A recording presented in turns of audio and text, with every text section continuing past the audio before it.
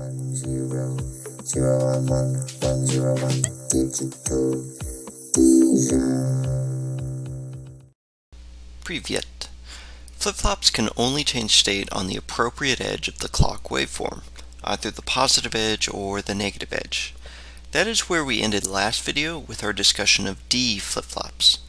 That fact will not change in this lesson as we study two other types of flip-flops, JK and T.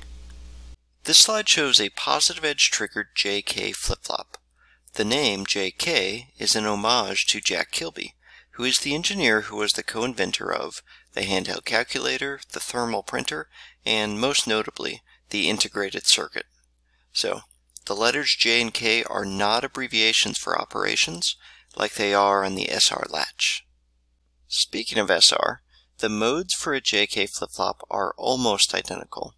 An instruction set of 00 causes no change, 01 causes reset, and 10 causes set. So, J is similar to S, and K is similar to R. But the big new mode is found in this bottom row. In an SR latch or flip-flop, the instruction set 11 is invalid. In a JK flip-flop, 11 causes a toggle, which means that the output changes state. So, a current state of Q equals 1 would become Q equals 0, or a current state of Q equals 0 would become Q equals 1. That is the meaning of this notation in the table. In toggle mode, Q sub t plus 1 equals Q sub t prime. The next output equals the complement of the current output. Just like we saw with the D flip-flop, this left column indicates the brief sliver of time when the flip-flop is enabled to change state. Since the device symbol has no bubble in front of the clock input, this is positive edge triggered, and up arrows are placed on the table. All of this information combines to explain this timing diagram. I draw faint vertical lines at the positive edge of each clock cycle to remind me that these are the only instants when Q can change.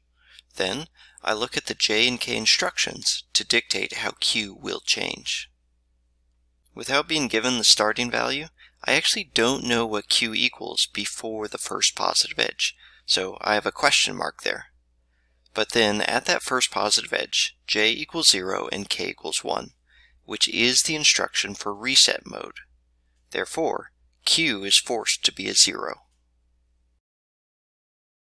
Now Q is just waiting at 0 until it is enabled to change on the next positive edge. That occurs here. So I look at the instructions. J equals 0 and K equals 0. This is no change mode, so Q remains at 0. At the next positive edge, J equals 1 and K equals 1. This is toggle mode, so Q changes state. It was a 0, now it is a 1. One clock cycle later, the flip-flop is in reset mode, so Q is forced to 0. At the next positive edge, Q does not change. Then, at the last one in this diagram, Q is set. Notice how I was careful to not care about the J and K values in between those vertical lines. The only times the instructions matter are at positive edges. That changes on this slide. The device symbol does now feature a bubble, so this is a negative edge triggered JK flip-flop. The only change in the characteristic table is that the arrows point down in this column. All the other columns remain exactly the same. So it won't be hard to modify what we learned last slide to understand this timing diagram. I begin by drawing vertical lines at all of the negative edges. Then I look for the instructions at each of those lines. Again, with this question mark, Q is unknown until that first instruction. But here I see that J equals 1 and K equals 0.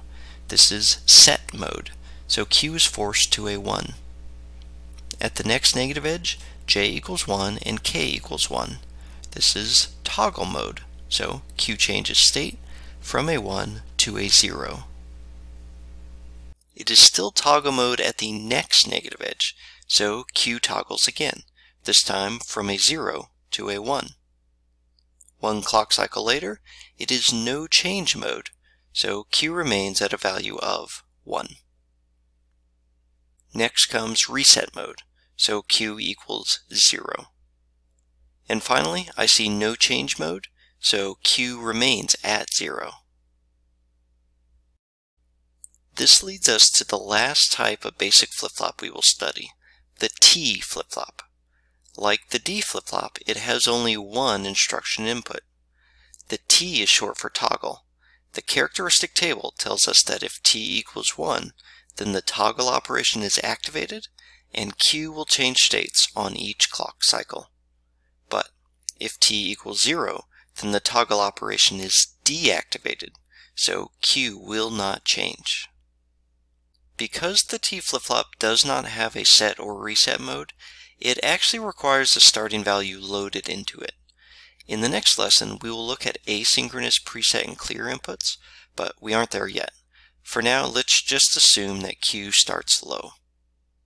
So looking at the timing diagram, we see that Q begins at 0, and vertical lines are drawn at each of the positive edges. At that first positive edge, T equals 0, and therefore the circuit is in no change mode. Thus, Q remains at 0. One clock cycle later, T equals 1, indicating toggle mode, and so Q jumps from 0 to 1. At the next positive edge, T still equals 1, and so Q jumps from 1 back down to 0. The next two clock cycles both have the no change instruction, which is why we see Q stuck at 0. At the final positive edge, T equals 1, and Q toggles from 0 up to 1. Admittedly, I went a little quickly through those last timing diagrams, but I hope you see how once you understand the basic modes of a flip-flop, set, reset, no change, and toggle, then all of these timing diagrams become straightforward to fill out. Now, straightforward does not mean foolproof. It still requires close attention to focus on the correct clock edges and then to apply the correct instruction.